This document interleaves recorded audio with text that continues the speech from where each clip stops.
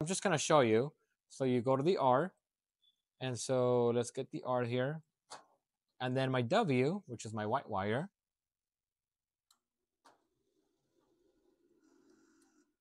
and that alligator clip doesn't cooperate sometimes. There we go.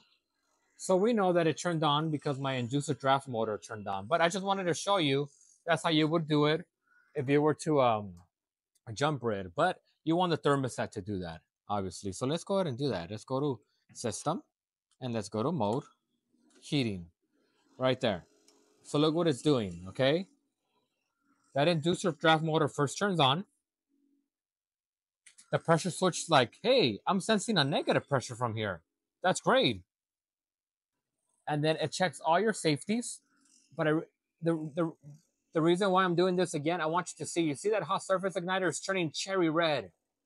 Cherry red. So it's going to spark right now. It's going to spark the flames. Okay? Give it a second.